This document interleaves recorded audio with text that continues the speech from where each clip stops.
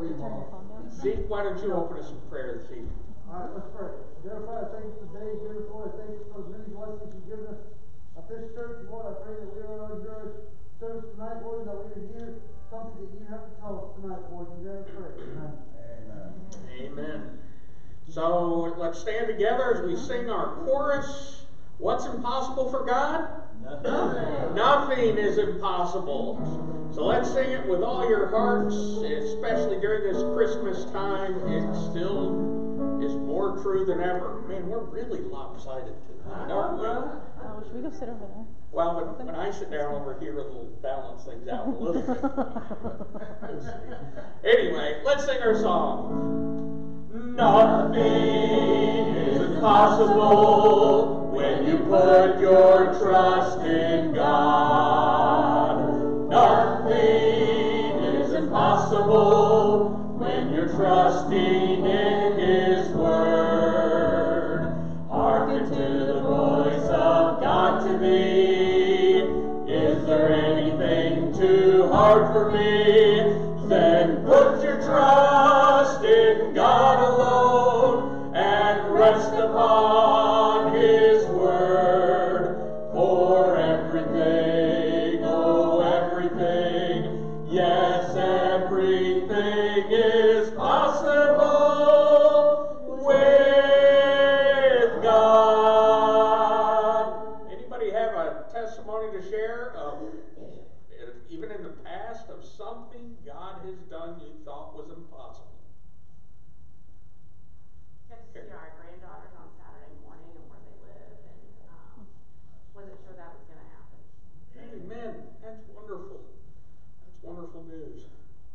I had to run some wire today. I didn't think that was possible for me, but I did it. Everything worked. Nothing's burning down. Hopefully the house will be there when we get home. Nothing's broken. But God's good. He allowed me to do it. Any others? Something that was impossible. Yeah. I thought when we had COVID, this last year, that when my dad went to the hospital, we wouldn't get out healthy, but he took me out in recovery. Ornery as ever, isn't he? No, we're thankful for that. I think I seen Kara counting dollar signs.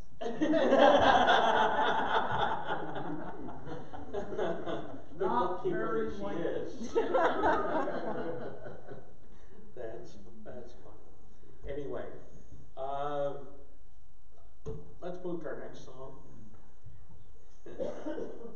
Sound the battle cry. I apologize, it's not Christmas tonight, but we only have a limited number of songs right now in the queue for Christmas or with the overheads and stuff, so we went a little different direction for Wednesday nights here. But nonetheless, what a good song. Let's sound the battle cry. We have so much going on here at Christmas, and the foe is working.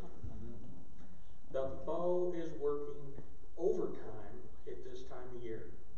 And there's so many people that are in need. So many scams out there too, I think. My wife and I were reading one last night. Somebody posted something, and you read it, you kind of read over the comments, and you don't know what's real and what's not sometimes. But you trust the Lord that the Lord's name will be glorified through everything that's out there. So let's sound the battle cry, see the foe is nigh, raise our standard high for the Lord.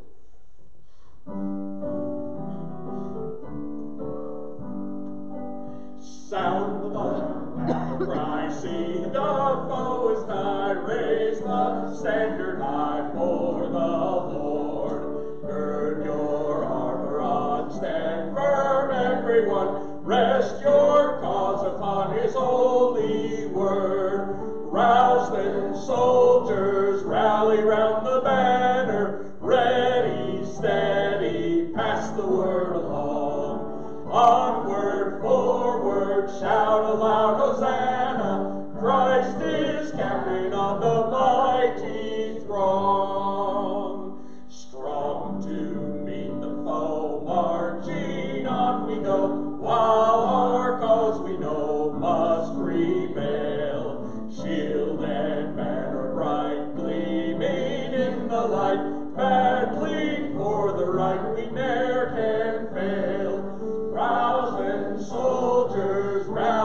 round the banner, ready, steady, pass the word along. Onward, forward, shout aloud, Hosanna, Christ is captain of the mighty throng. O thou God of all, hear us when we call, help us one and all by thy grace. When the battle's done and the victory's won, may we wear the crown before thy face. Rouse then, soldiers, rally round the banner, ready, steady, pass the word along. Onward, forward, shout aloud, Hosanna, Christ is captain of the mighty throng. Very good singing this evening. You may be seated. Brother Jonathan.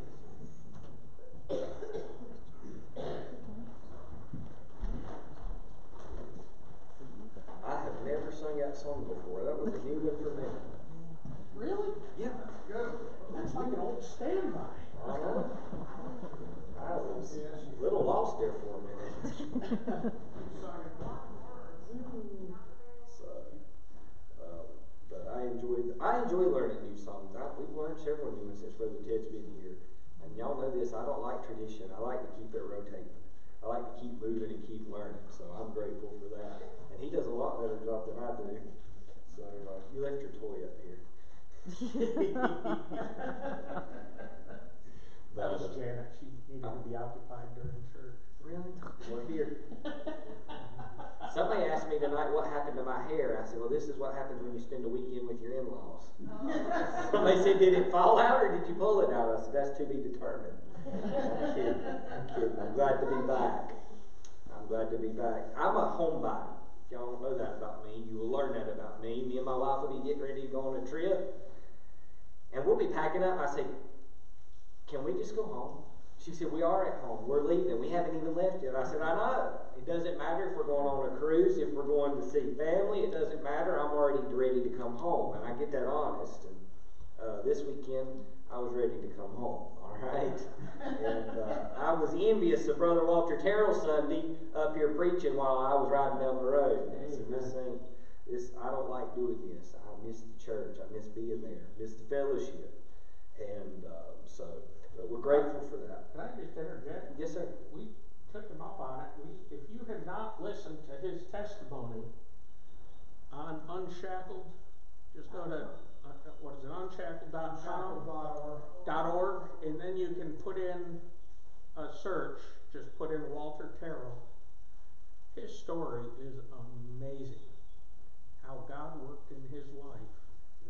It is just like he alluded to. His father was a drunk and he was a murderer. Wow. And he killed somebody right in front of Walter.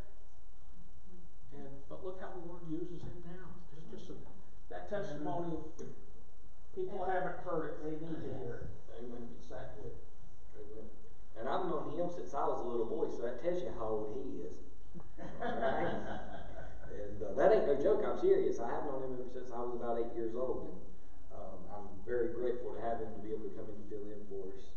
And but tonight, I'm not going to go over the prayer list, but is there anything or anybody that needs to be added to the prayer list tonight as we pray? Or anybody needs to be taken off the prayer list tonight? Yes, ma'am. Jason Jocks, a friend of ours, was just diagnosed with congestive heart failure. He's in his mid-40s. Pray for my wife. She's got an upper respiratory infection. I'll make this announcement. I make it every year. If you're sick, stay home. We don't want it. All right? So keep your cooties to yourself. All right?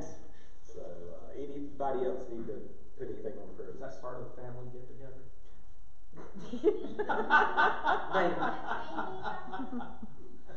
Yes, sir. My brother Scott is recovering from, what was it? Being your brother? Cancer, not cancer, Back surgery. something in his neck. Okay. His name's Scott. Yeah. So remember him. Anybody else? My nephew, we call him Junior, but his name's Daniel.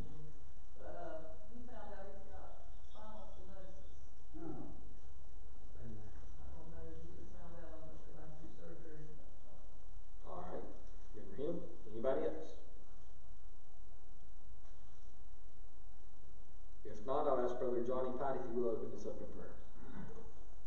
Lord Father, thank you for letting us be here tonight. Lord Father,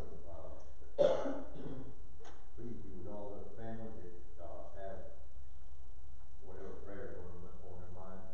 Lord, some people keep their prayers as unspoken requests, and you know exactly what they are. Lord, you're the great physician. You can do everything. You can bring this country back to one nation under God if you will. It's your will, Lord. But Lord, please heal all the people that we're praying for. You're very faithful to answer our prayers, and if we lift people up to you in prayer, we feel confident and have faith that you're going to take care of it as your will sees. Lord Father, be with us tonight while we go through the lesson with Brother Jonathan, and hope we all understand and get a good meaning out of it. I told Pastor Johnson that Romans is one of the hardest books in the Bible for me to understand, and I'm getting a little bit better grasp on it. So I hope it's a good lesson for everybody, and that everybody gets something out of it. And please be with us as we go home and come back the next point time. All the things we ask in Jesus' name. Amen. Amen. How many of you has your Bibles open to Romans 6? Raise your hand. Good, you can change it. John's Gospel, chapter number 1 today. John's Gospel, chapter number 1. With us not having church next Wednesday night and moving it to next Friday night for Christmas Eve, I felt like that if we started in Romans 6 tonight, when we got back to Romans chapter number 6, we'd all be lost. So I want to, because I plan on on Christmas Eve going over the Christmas story and sharing a few thoughts on that. And tonight I want to go to John's Gospel, chapter number 1. John's Gospel, chapter number 1 tonight. And give you what the Lord has given me. And if I could have preached Sunday, this is probably what I would have preached on. And I felt like I should share it tonight. A lot of people, when they look at Jesus, a lot of people's concept of him is, what's the word I want to use? I want to be nice when I say this, but I don't want to. Corrupt. I mean, I'll just be plain and simple. Some people never get past him being a babe in a manger. Some people never get past him being crucified. And they forget that all that he is. And as I sit down and study John's Gospel, chapter number 1, there's a lot that John says about who Jesus is and what Jesus is. And as we go into this Christmas season, I want us to step back and think about him being more than a babe in a manger and more than a man that died on a cross, but because he's deeper than that. Who is he to you personally every day that you live? And I believe we can get that tonight out of John's Gospel, chapter number 1. So when you find your place in John 1, say amen. Amen. Again, reading in verse number 1. In the beginning was the Word, and the Word was with God, and the Word was God. The same was in the beginning with God. All things were made by him, and without him was not anything made that was made. In him was life. The life was the light of men. And the light shineth in darkness, and the darkness, notice this, church, comprehended it not. Now, if we put that in today's terms, and the light shineth in darkness. What is the light? That light is Christ. What is that light? That light is the gospel. What is darkness? That is this world. That is those who are lost and undone without Christ. And the Bible says, and the darkness comprehended it not. Now, every man that hears the gospel will be saved by the grace of God. With that being said tonight, I want to teach tonight, and I'm going to do my best to be as brief as possible. But I want to teach tonight on the divine life of Christ. The divine life of Christ. When we look over and through the Gospels, each Gospel depicts Christ as something else. Matthew emphasized him as the king. If you wanted to pinpoint, the book of Matthew was written to the Jews, okay? Then we get to Mark. Mark presented him as a servant ministering to needy people. And some writers and scholars believe that Mark was written to the Romans. Luke wrote the gospel for the Greeks and introduced them to the Son of Man. But then we get to John. John, the beloved disciple, wrote a gospel for both the Jews and the Gentiles, presenting Jesus as the Son of God. And he didn't write it just to the Jews or just to the Gentiles, but he wrote the book of John for the entire world. And I'm glad tonight that Christ can be represented to the Jews. I'm glad that Christ can be represented to the Romans. I'm glad that Christ can be represented to the Greeks. But I'm also glad that Christ can be represented to the entire world. Amen. Christ isn't just dedicated to the Baptist or to the Methodist or to the Lutherans or to the Presbyterians or to the Catholics, but Christ died for all men. Christ come to save every man. Am I right tonight, church? Amen. Christ come to be a personal Lord and Savior to everyone that would accept Him. So tonight, as we look at the life of Christ, there's a few things tonight throughout the book of John that I want to give you. Number one tonight, I want us to look as Christ. He is the Word. He is the Word. Preacher, how do you get that? Go with me to verse number 1 and 2. In the beginning was the Word, and the Word was with God, and the Word was God. Verse number 2. The same was in the beginning with God. Preacher, what do you see about Him being the Word? Number one tonight, I see Him being the eternal Word. He existed in the beginning, not because He had a beginning as a creature, but because He is eternal. We went over to John's Gospel, chapter number 8, and I think it's verse number 58. Jesus made the statement, before Abraham was, I am.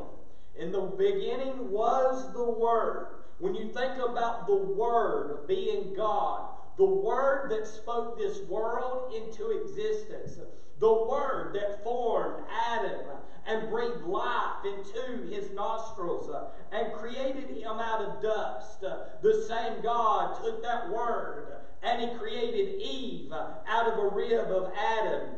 And then we created, and then He took animals and he created them. Then He put the stars, and I ain't got it in order, but you get the concept of where we're going. Spoke stars into existence, put planets into existence, and in the middle of all of that has the time to sit on His throne in heaven and have the word of comfort, the word of strength, the word of knowledge that you and I need every day.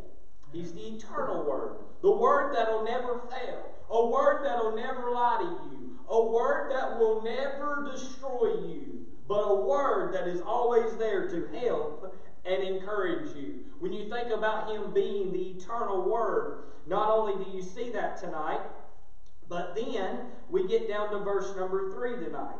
And I've already dealt with this, so I got a little bit ahead of myself. The Bible says, all things were made by Him, and without Him was not anything made that was made.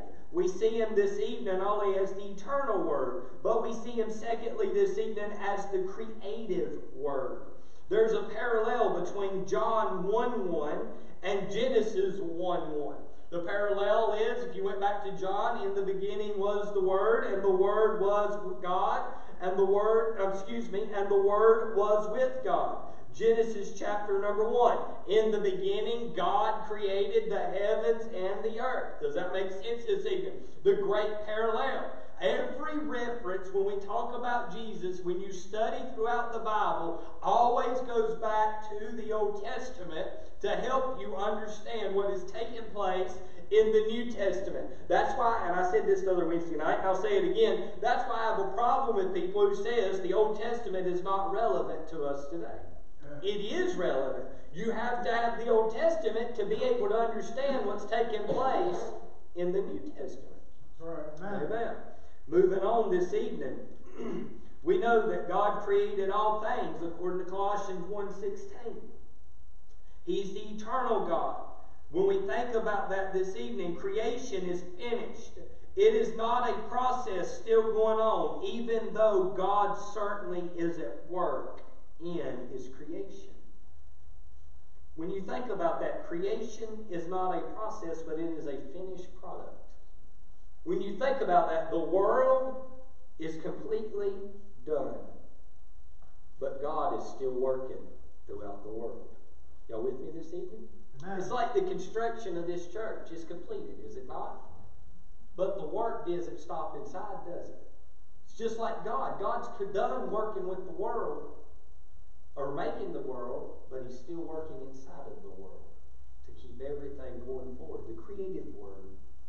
Then this evening, when I think about that, I want us to go down to John's Gospel, chapter number 1 and verse number 14. John's Gospel, chapter number 1, verse number 14. When you find your place there, say amen. Amen. And the Word was made flesh and dwelt among us. Think about that. And dwelt among us. And we beheld His glory. The glory as only the begotten of the Father. Notice this. Full of what, church? Grace and what? Truth. When we think about that, not only do we see Him as the eternal Word, the creative Word, but tonight we see Him as the incarnate Word. When we think about that, He was not a phantom or a spirit when He ministered on earth, nor was His body a mere illusion. John and other disciples had a personal experience that convinced them of the reality of the body of Christ. Even Thomas said, Lord, if that's really you, let me put my finger in your, or let me put my hand in your side, right? And let me touch the nail prints in your hand. He had a personal experience with Jesus Christ. Tonight, we may not have seen Him in His earthly form, but tonight, through the eyes of faith, we can witness what He has done in our hearts and in our lives. In the Gospel, John points out that Jesus, talking about Him being the incarnate, in the Gospel of John 4 and verse number 6, he points out with the story of the woman at the well that Jesus was weary. That's why He sat down. That was the human side. He was thirsty because He asked the woman, He said, give me to drink. Am I right? When you think about that, in John's Gospel chapter number 11, He groaned within. In John 11:35, He wept at the death of Lazarus. On the cross, He thirsted in John 19:28. In John 19:30, He gave up the ghost and died. In John 19:34, He bled. After His resurrection, in John's Gospel chapter number 20, 24 through 29, He proved that He still had a real body. Now think about that. He said, I've done all of this as a human would do, but yet I still am God. Y'all with me this evening? Amen. When you think about that, there was a song that used to be sung. He was so much man that He slept in a boat, but He was so much God that the wind ceased when He spoke. He was so much man, He wept when Lazarus died. Yet He was so much God, Lazarus came forth when he cried. When you think about how God truly is, how could you deny and say He is not the Word tonight? Secondly, not only do we see Him as the Word. Is everybody good on the Word part? If you are, say amen. Amen. Did everybody get the verses that I called out, or did I go too fast? Y'all good? All right. Now tonight, I not only see Him as the Word, but second of all tonight, what else do we see Him as? I see Him as the light. He is the light. When you think about Him being the light, preacher, how do you get that? Go with me to John's Gospel, chapter number 1, verse number 4. In Him was life, and the life was what? The light of men. And the light shineth in darkness, and the darkness comprehended it not. When we think about life and light, life is a key here in John's Gospel. It is used 36 times. What is the essential for human life? is what, church? Light. You think about if you sat in darkness all the time, how would you feel? Miserable, right? When you think about light, there are at least 4 different types of light. If the sun went out, everything would die. Your grass would die, right? Your trees would die. Your crops would die. Your beautiful flowers outside of your house would die. You think about all of that. Your air, your water, your food, all of that has to have light in order to survive. And when you think about that, God is all of those to us that is Christians. When we're going through the storms of life, He is that light at the end of the tunnel, because we know through Him we're going to make it through.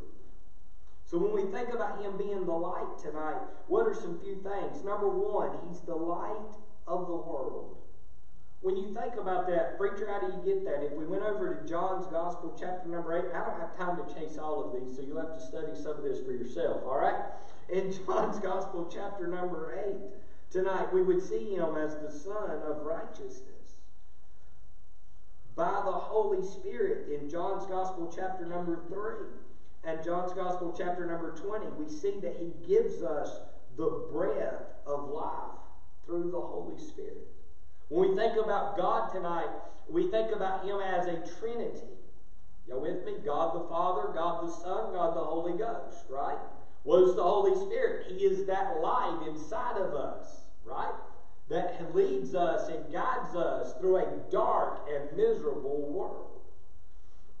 When we think about that, not only do we see Him as the breath of life, but then in John's Gospel, chapter number 4, and verse number 10, we see Him as the water of life. He said, I will give you of that water that you may never thirst again. Is that what He told the woman at the well? He said, you will never thirst again. When you think about Him being that water, in other words, He is the satisfying light. We don't have to look to the world for our joy. We don't have to look to the world for our peace. We don't have to look for the world for kindness. We get all of that from God. When we think about that, then we see Him in John's Gospel, chapter number 6, that He is the living bread of life that came down from heaven.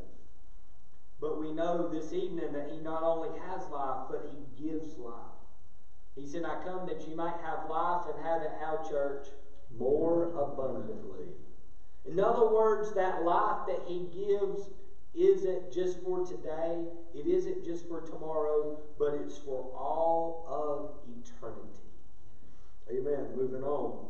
Not only is the light of life and the light of the world, but then when we look here at the light, we see that light and darkness is a recurring theme here in the Gospel of John.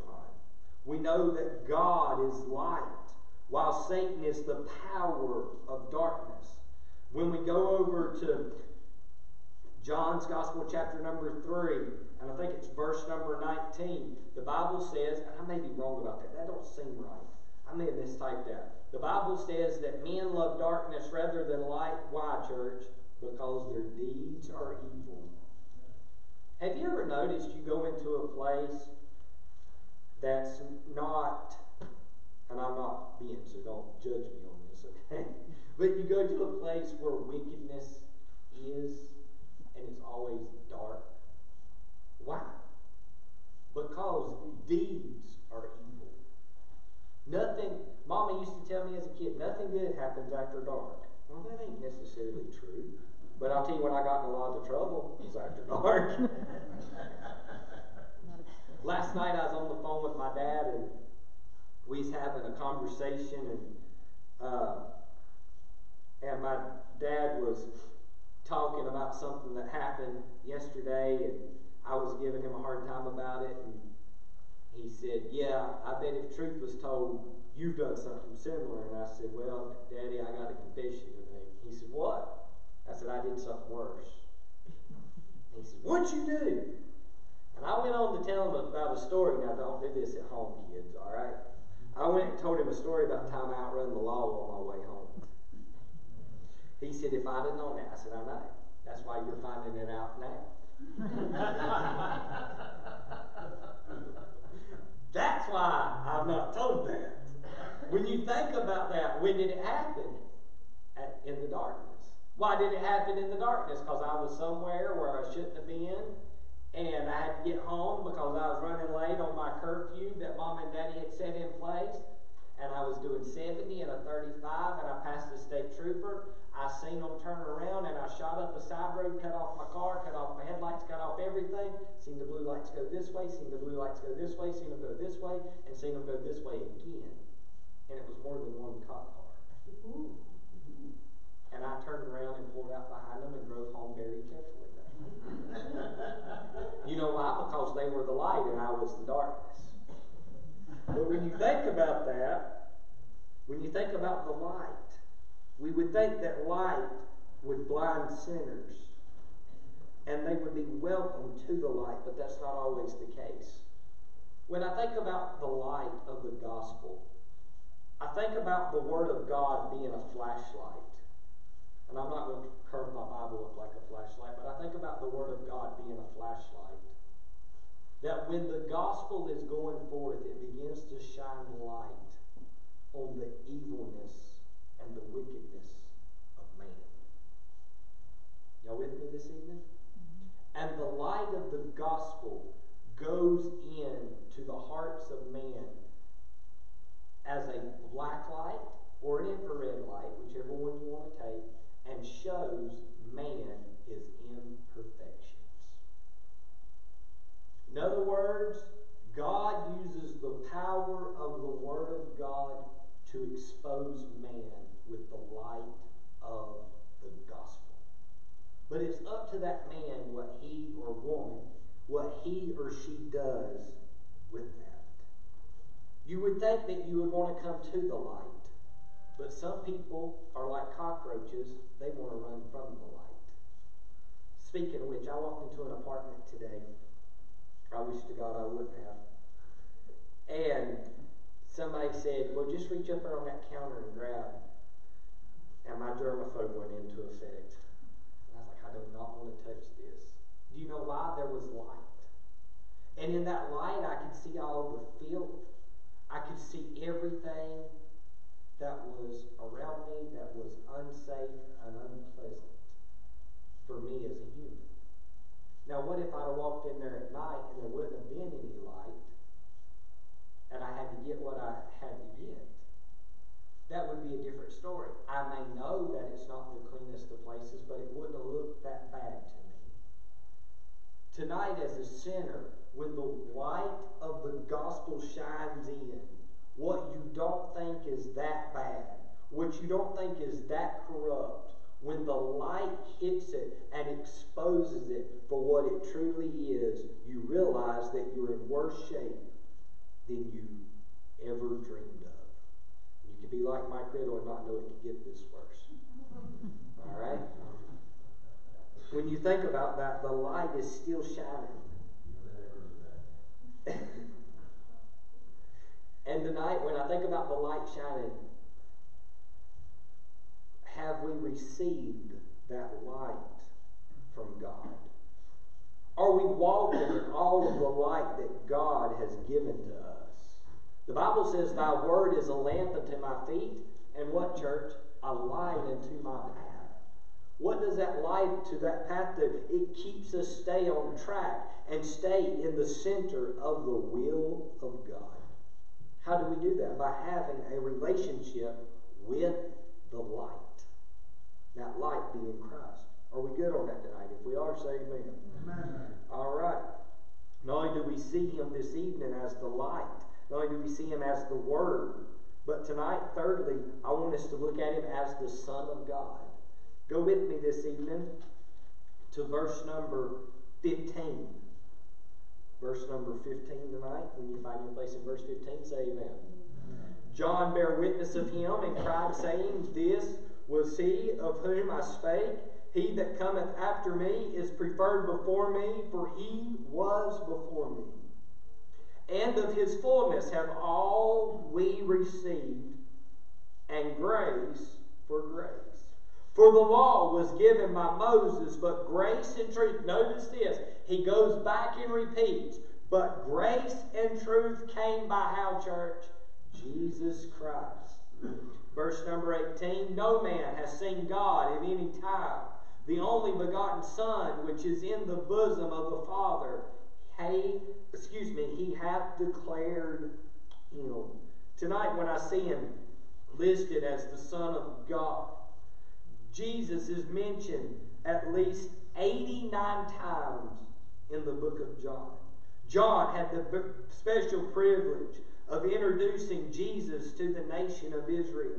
He also had the difficult task of preparing the nation to receive their Messiah.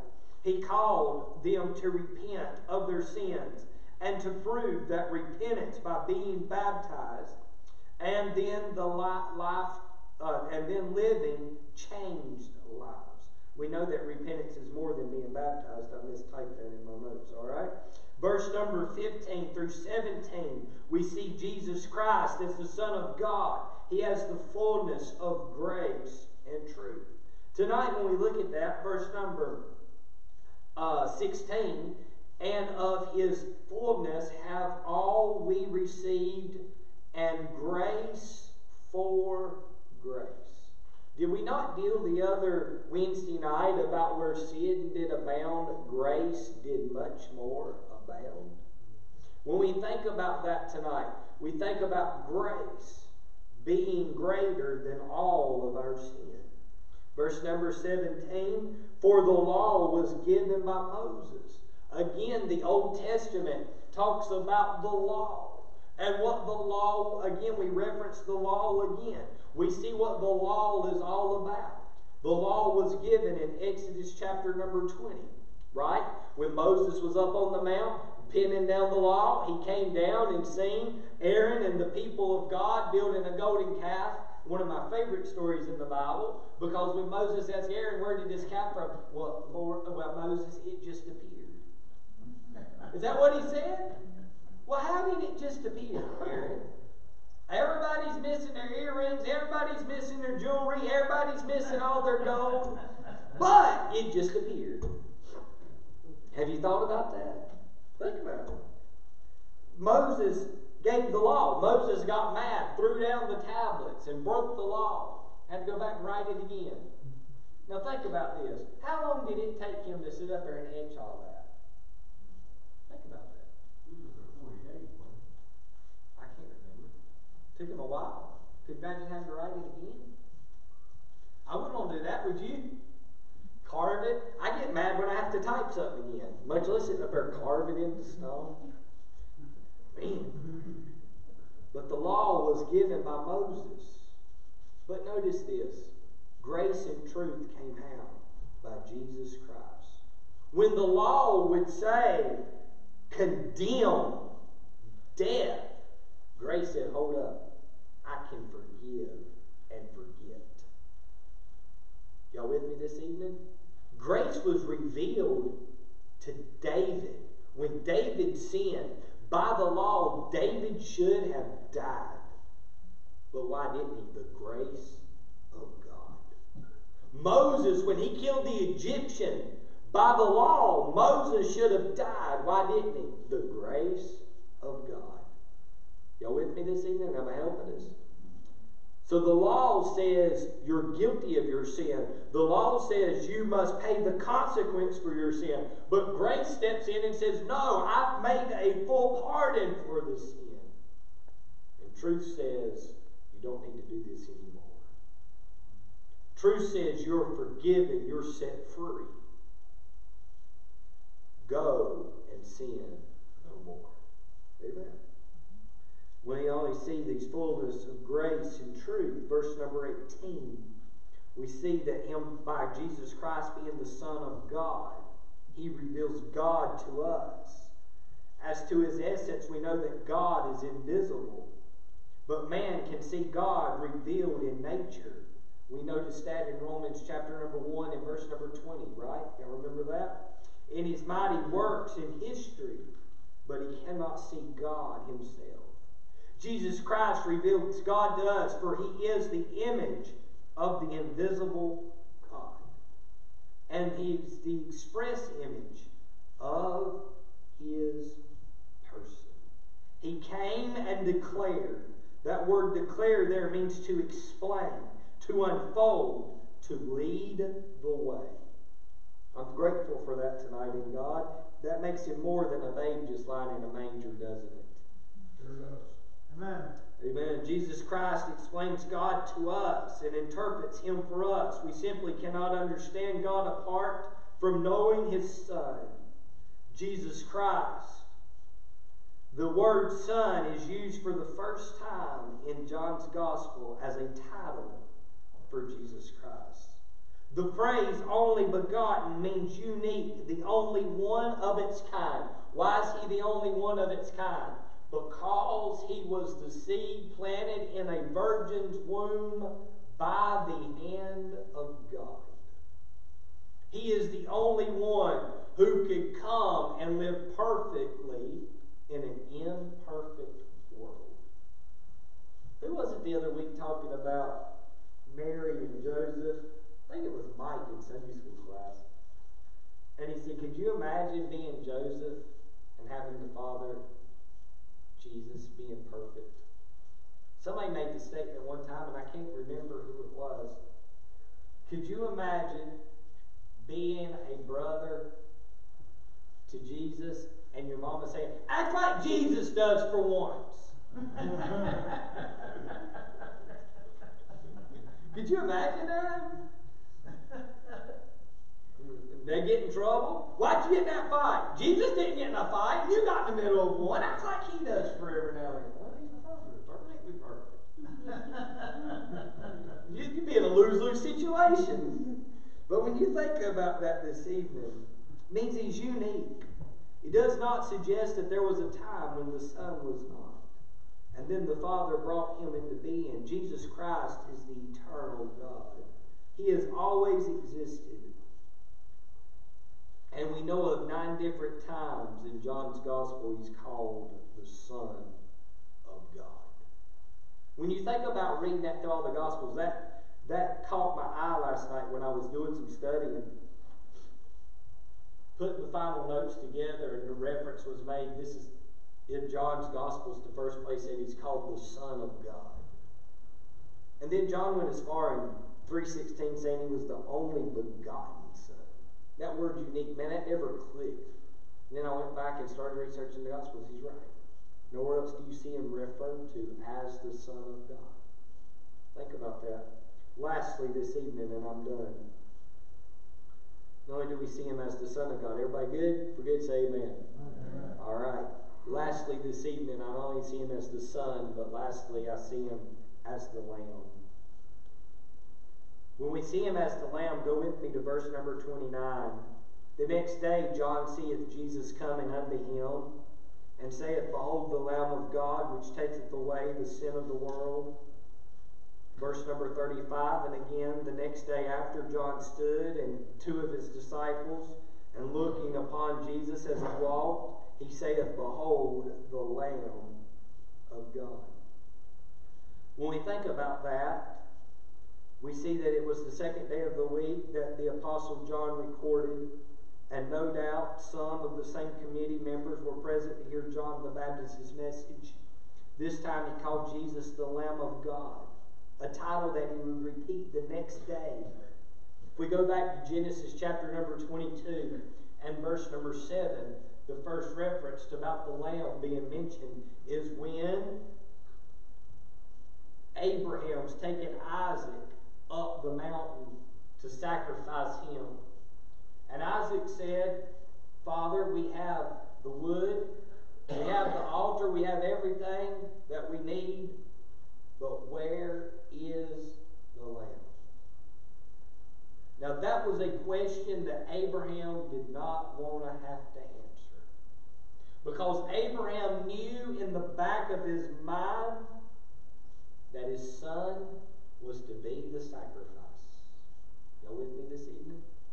When we think about that, God knew that when he sent his son into the image of man, that he would be the lamb, the supreme sacrifice for all men. In one sense, the message of the Bible can be summed up in the title, God being the Lamb of God. The question in the Old Testament was, where is the Lamb? In the 4 Gospels, the emphasis, behold the Lamb of God. Here he is. After you have trusted him, in Revelation chapter number 5 and verse number 12, we will be able to declare, worthy is the Lamb. Why? Because we know that he has been the sacrifice for our sins. And he is the reason that we have made it to heaven. One of the reasons that John recognized him as the Lamb was because the people of Israel were familiar with lambs for the sacrifice.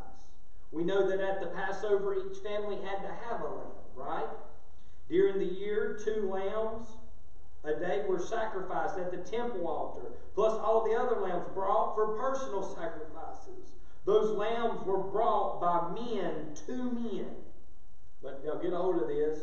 But here is God's lamb given by God to men. Notice this. When the lambs were brought to the temple to be sacrificed, those lambs had to be examined for spots and blemishes, right?